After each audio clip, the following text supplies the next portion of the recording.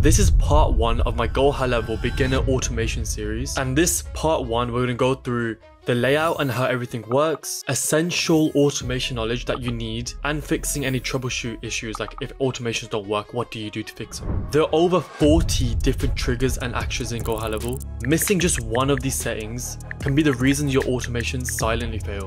But most people never actually learn the automation logic. They just follow broken templates and wonder why the automations don't work or why they're not good at it. This series that I'm making, I'm hoping is the best on YouTube to get you from zero to the end, knowing everything, even if you're starting from zero. So let's get into it.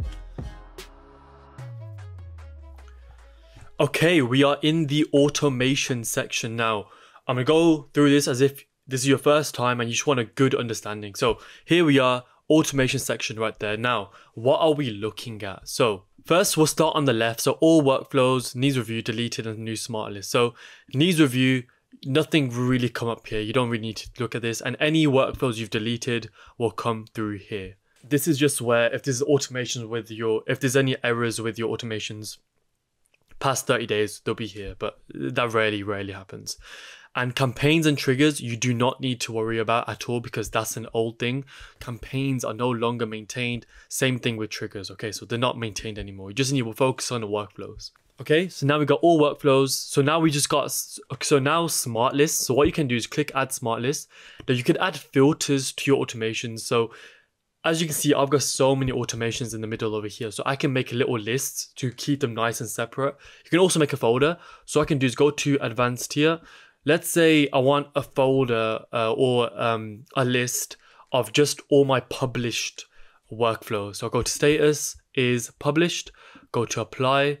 I can name this published workflows, press save. Okay, so here we are. So now it's create a new list on this horizontal plane here. And these are all my published automations. So of course you can go here and you can filter about whatever you want really. So created on the tags, action type, status, workflow name, even the name itself. So if the name contains the name, I don't know, automation, you can just do whatever you want. You can even double down and then even add 2 filters. So you know what I mean? So you can add trigger type is whatever and then make a filter in a filter to make it super specific. Okay, so that's done. Now we got create folder. So you go up here, you can create a folder, then it will come like these. These are folders. Then any automations you have, you can come here and you can just move to folder and it will go into those folders, common sense. Okay, so now we're getting into the juice of things, okay? So create workflow. So you got 2 options. Okay, so you got start from scratch, which you are going to use a lot of the time, but there are scenarios where you can select a GoHighLevel template. But if you're starting now, it's good to learn it yourself. So if they've kind of done this for you, a lot of it. So any of these that suit what you're making, you can click it and go through it. But for now, these are done for you and we want to actually understand it, because if you just go into pre-built workflows and don't understand it, how to build from scratch, these are useless. Like it's completely useless because you won't know how to trigger it. You won't know how it works. First start with from scratch, then go into these, okay? Okay, so let's go from scratch and let me explain to you everything. Okay, so let's go into our essential workflow information that you need for part 1 of this series, okay? Okay, first we can go back, we can zoom in, we can zoom out. Let's keep it like that, that's fine. Okay, so here we always want to name the workflow. So let's say we're going to do an automation. So a really bog standard automation that you're probably going to use hundreds of times. So I'm going to do it in this video is in calendar automation, calendar follow-up. Let's just name this for video, okay? Like just like so, okay? So now we've enabled it. Always want to save it, and your workflow, your automation will never work, even if you've done everything right, if it's in draft mode. Has to be unpublished and you have to save it, okay? That's how it works. So every automation, and in this series, 1's gonna be the more basic, 2, 3 is gonna increase in level, okay? So the trigger is what starts this automation. So if someone fills out my calendar, I wanna get a notification. I want them to get a confirmation email, and then 30 minutes before our scheduled meeting, I wanna get notified again so it reminds me, and I want my customer or potential affiliate to get reminded that our call's in 30 minutes. Okay, so that's an automation that companies want, you want. So I'm gonna do that in this video because everyone needs this. Okay, by the way, if you want 30 days free trial with HighLevel, use the first link in the description and you get all these benefits here. So super useful, get all those benefits. Okay, so our trigger, so when you click here, this is how we start it. So you've got so many things that can trigger off this. Okay, so we're gonna get in more detail as we go along. But as you can tell, there's so many things. But the best thing to do is search. So first one is when a customer books appointment, isn't it? So customer booked appointment. So if you press save, this is wrong to do that because the reason is because whenever any customer books on any calendar, this will fire off. So we need to filter it down. Let's go to add filters. Let's say in calendar is my affiliate calendar, HighLevel Harris Q&A calendar. Okay, let's press save. So now only when someone books onto my Q&A calendar, this will fire off. Okay, so now I want to tag them. The reason I want to tag them is in our CRM section, because whenever someone fills out their information, HighLevel automatically stores that information in the contact section of HighLevel. So it's nice to have a little tag next to their name, knowing where they came from. They came from a Q&A calendar. So let's tag. Let's press add contact tag. And here we can type in affiliate calendar and press add new tag like so. So we always can just see what's going on. Okay, so they've booked in, we've tagged them. Now what we want to do is remind ourselves. So we want to send an internal notification to us, or the business owner themselves. So you can write an email to yourself, you can send a notification, which I prefer, or an SMS to yourself. So I prefer notification, and I'll show you this automation working.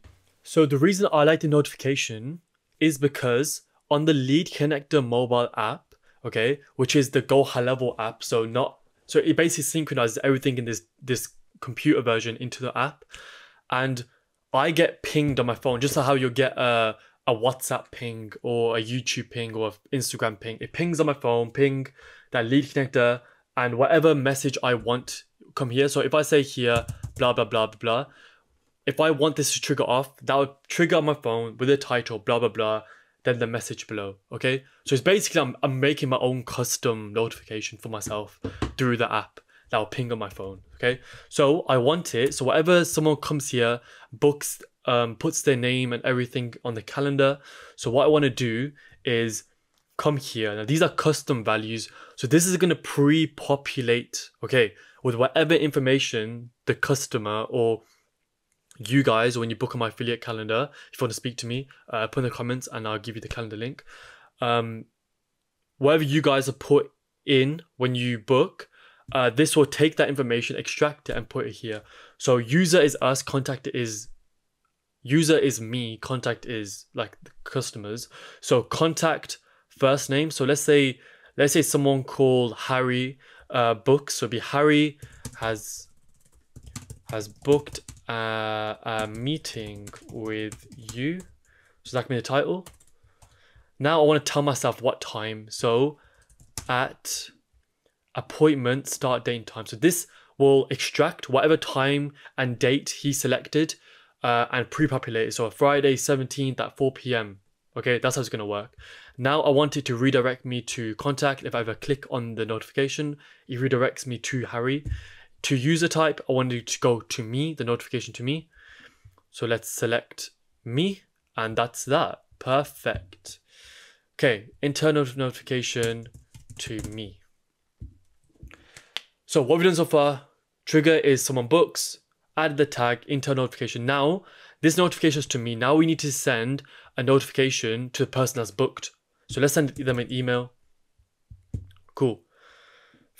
Let's do HighLevel Harris, email, could be my email. We can add a subject saying contact. So the subject of the email will be, hey, confirmation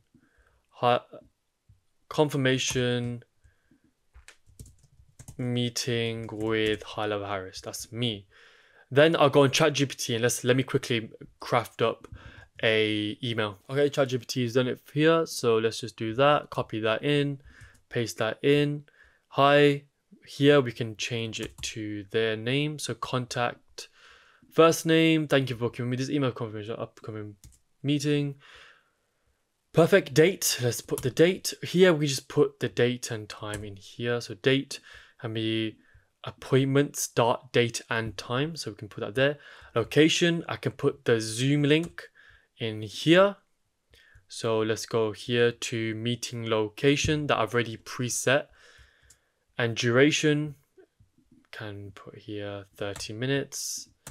If you have any questions, blah, blah, blah. Best regards, Harris. That's fine. Let's keep it like that. Perfect. Remember to name it to customer. Boom.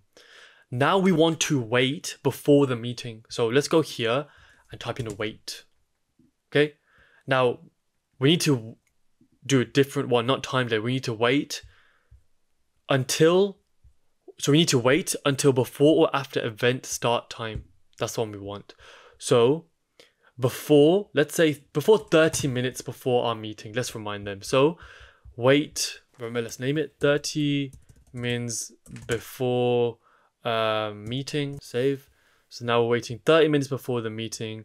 So I'm hoping me doing this is making you understand how automation works. So it's kind of just going 1, 2, 3, 4. Okay. I'm going to show you how to copy, delete, all that kind of things. Just stay with me right now. Okay, so this automation is almost done. So now all we need to do is, I can show you something. So we want to kind of copy these two things because we want to notify myself again and send them an email again. So we can do is just come here, copy action, move it there. And the email again, come here, copy action, move it here. But let's change what's inside it this time. So contact name, meeting in 30 minutes. That's all I need to say. Now I just want to tell ChatGPT, now make a reminder for our meeting is in 30 minutes. Here's our subject. Go there. Then the message. Just there. Okay, let's just change this around. So their name, of course, you guys should know this now. So first name, meeting, confirmation, discussion, 30 minutes. Perfect. Best regards, Harris. Perfect. Time, we can change that to start date and time. That'd be perfectly fine. Meeting location, we can just even copy and paste our Zoom link if we want. So we can even just come here to meeting location and save. Okay, done. So now let's publish and save this. Now I'll show you how it works. So let's book onto let's book onto it and I'll show you how it works live. Okay, so here's my calendar. Let's book on. So do that. We can put my own email in. Okay, confirm, and I'll show you the automation. So here we are. It's Michael Jackson in my profile. Okay, you can see. There you go. Okay, so you see that notification popped up. So let's go on to my email and check how it looks. Okay, so here's the email that we drafted out, remember? So thank you. Here's our meeting title. The date is already all put out the way I booked it. So 7:30 July 17th. Here's the location, duration.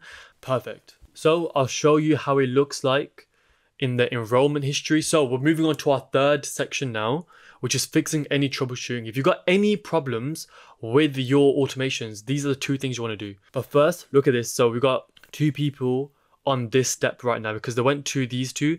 Now it's waiting 30 minutes before our meeting, then it's going to push them through the next 2.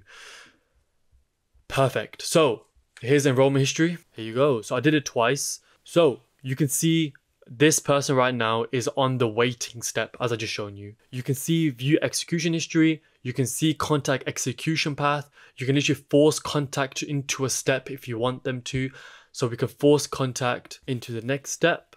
So because I forced him through, he got pushed through onto the next step. So reminder, our meeting's in 30 minutes. Remember that email sequence we made. So we pushed him through to this section because pushed him from there onwards. This came to me, this went to him. So that was that email. And so this one's finished. So we can see the view execution history over here and execution logs. So if you got any errors, anything like that, because I pushed this one forward, that's why email to customer error, obviously. Okay, so we just tell every single step what happened. You can view details, and here, if it's a failure, it will tell you why it's a failure. That's the crucial part. Error, unable to send email, contact emails invalid, because I just put something random, okay? So yeah, so that actually wasn't the one I pushed through. That's actually the one, the email that I put a random email in, okay? And if you ever want to delete a step, you go to 3 dots, go here, delete all actions from here, which delete that one and everything below it, or just delete action like that. And if you don't want to publish, you want to test it, just go to test workflow. Be sure you have contacts in the contact section of HighLevel. Select them, run the test, perfecto. By the way, if you go to my YouTube channel, go to playlists. I've got 11 playlists going step by step. So I do have an automations playlist right here, number 6. Okay, so if you're starting out, start with number 1, then go to number 2, then number 3. So websites, CRM, calendars, got the AI tutorial, got even the lead connector mobile app tutorial. Everything's there for you. I don't have a free course. I'm not going to rob your email, do all these shenanigans. Everything's there for you. This is more content here than a free course or even a paid course. Okay, so make use of it. I've done that for you. So, and if you want one-on-one support with me, my snapshots, my sales script, my white level presentations, use first link in the description. If you've already got an account, you still want to transfer over, email me, drop a comment. I'll send you a booking link. We can go on and jump on. We can jump on a Zoom call, get that all sorted, no problem. I hope this was useful. If it was useful, please let me know, because if no one finds it useful, I'm not gonna make part 2, which is more advanced, and part 3, which is even more advanced. So like the video. If I got enough likes or more comments saying please do more or do more, whatever. If not, I won't, and I'll save myself the headache. Okay, yeah, that's it. Please like the video. This is part 1. Basics, and yeah, let me know if you want more.